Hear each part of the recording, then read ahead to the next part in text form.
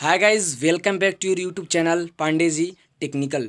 तो फ्रेंड्स, आप लोगों के सामने जो है वो एक खबर ये आ रहा होगा कि पॉलिटेक्निक के छात्र परीक्षा नहीं देंगे, उन्हें पास कर दिया गया है। यूपी सरकार का एक और बड़ा फैसला इस तरह का जो है वो आप लोगों के सामने एक न्यूज आ रहा होगा।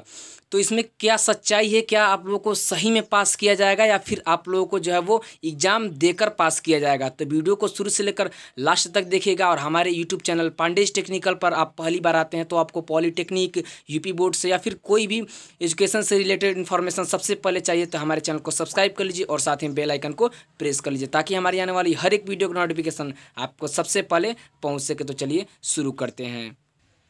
तो जैसा कि फ्रेंड्स आप लोग स्क्रीन पर देख पा रहे होंगे कि ब्रेकिंग न्यूज और यहाँ पर लिखा हुआ है और यहाँ जो है वो इंडिया टीवी का जो है वो बना है क्लिप। तो देखिए, इसमें बताया जा रहा है कि पॉलिटेक्निक के छात्र परीक्षा नहीं देंगे, उसे परीक्षा में उत्तीर्ण किया गया है। मैं आप लोग को बता दूं, ये जो आप लोग को इन्फॉर्मेशन मिल रहा है ये जो है वो गलत है। आप लोग का एग्ज़ाम होगा या फिर नहीं होगा अभी पूरा क्लियर नहीं कहा गया है। देखिए, यहाँ से जो है वो इसे एडिट किया गया है, बिल्कुल जो है वो इसे एडिट किया गया है। आप लोग का एग्ज़ाम अभी होगा या फिर नहीं होगा, अभी बोर्ड के तरफ से कोई भी इन्फॉर्मेशन नहीं आया है। तो आप लोग जो है वो इस इन्फॉर्मेशन से बिल्कुल जो है वो घबराइए नहीं। ये जो इन्फॉर्मेशन आ रहा है बिल्कुल एकदम फेक है, तो इससे आप लोग को बचना है। आप अभी टेंशन मत लीजिए। अगर बोर्ड के तरफ से कोई भी इन्फॉर्मेशन आएगा तो मैं आप लोग को सबसे पहले इस चैनल के माध्यम से बता दूंगा कि आप लोगों का एग्ज़ाम होगा या फिर नहीं होगा। तो फ्रेंड्स, आज का वीडियो कैसा लगा कमेंट करके जरूर बताइए और वीडियो अच्छा लगा होगा तो लाइक करना ना भूलिएगा। Thank you. जय हिंद,